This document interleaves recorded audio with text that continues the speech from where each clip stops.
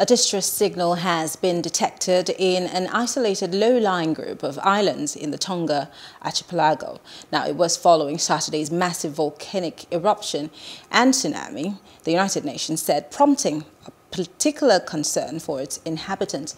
Initial reports suggested no mass casualties on the main island of Tonga, but 2 people were reported missing.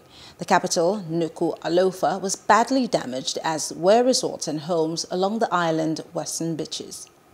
We are, of course, in contact through our High Commissioner in Nuku'alofa, but communications are very restricted. We are seeking further information about the extent of the damage outside Nuku'alofa itself.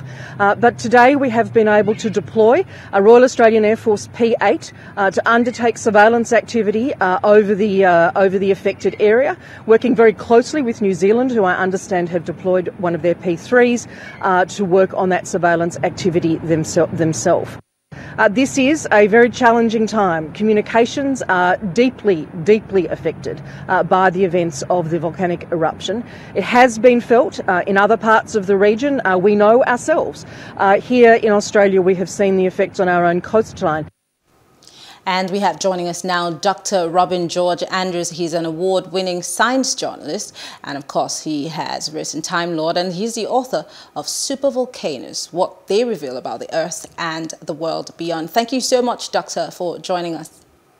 Thanks for having me. Great. Kindly walk us through what's happened in Tonga and what's really unique and different about this particular tsunami and the volcanic eruption. Yeah, so this kind of eruption started out quite normally for this sort of submarine oceanic eruption, where you have all these islands in the area and they're all volcanic to some degree, and they tend to erupt explosively. But the explosion we saw on Saturday was thought to be like a 1 in 1,000-year event. And, you know, the eruptions leading up to that were kind of like the magma chamber just leaking a little bit.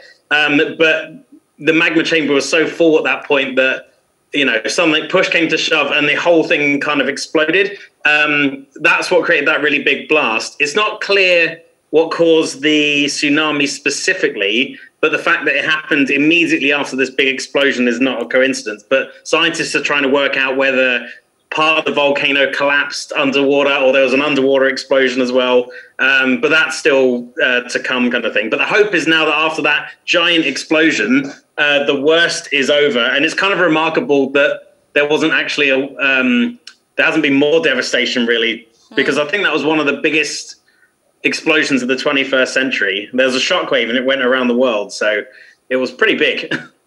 Interesting. Is that the only location where the eruption took place, or were there multiple eruptions in other places? Did it reverberate in surrounding areas? We see that Fiji is surrounded by Australia and New Zealand on the other hand. So did they feel the shocks from those parts?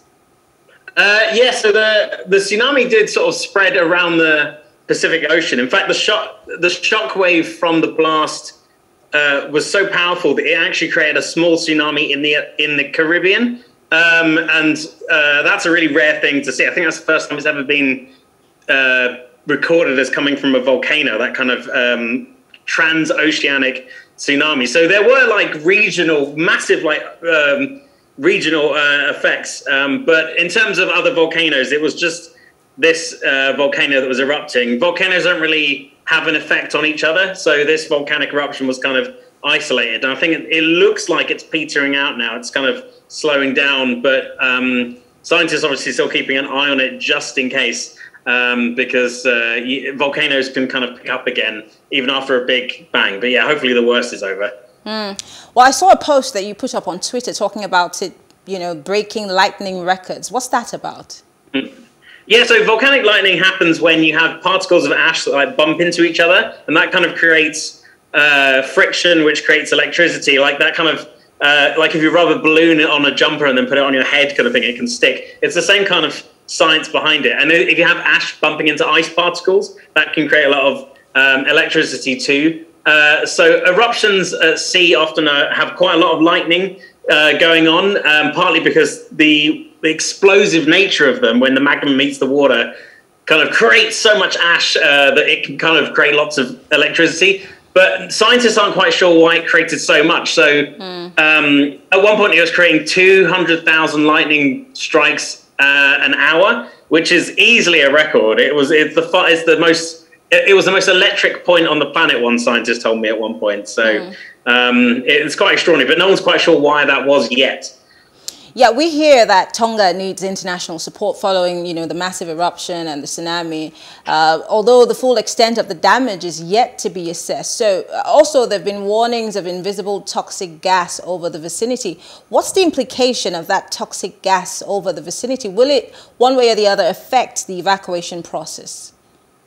I think the toxic gas problem, I'm not entirely sure, but because it hasn't really come up, but I suspect that the other islands are far away enough that the gas isn't necessarily a problem because it will have dispersed by that point. Really, the ashfall is going to be a huge problem. I've seen satellite images before and after of islands, and apart from the fact that a large number of settlements have been washed away by the tsunami, the ashfall is going to be a problem for things like agriculture, and it short circuits, power lines. It blocks up sanitation. It really can take a long time to clear. So there's no doubt about it. This is a horrific disaster for Tonga, especially it's a nation of maybe 100,000 people. It's just, any country nearby this would have been kind of fairly devastated by this sort of eruption. But the fact that it's quite a small nation makes it kind of even more acute. So, hopefully they get all the aid that they need as quickly as possible. Well, I want to say thank you. Dr. Robin George Andrews is an award-winning science journalist. Thank you so much for speaking with us. We appreciate it. Thanks for having me. All right. Hello. Hope you enjoyed the news. Please do subscribe to our YouTube channel and don't forget to hit the notification button so you get notified about fresh news updates.